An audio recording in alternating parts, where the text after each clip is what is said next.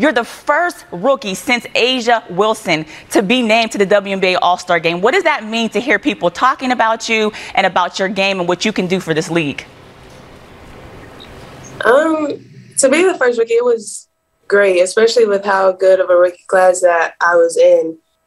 So just to be there as a representation for us was a huge confidence boost. And then hearing, like what the other coaches are saying, other players are saying is, really hopeful as to what I can do in this league and, how I could build it and, help it continue to grow.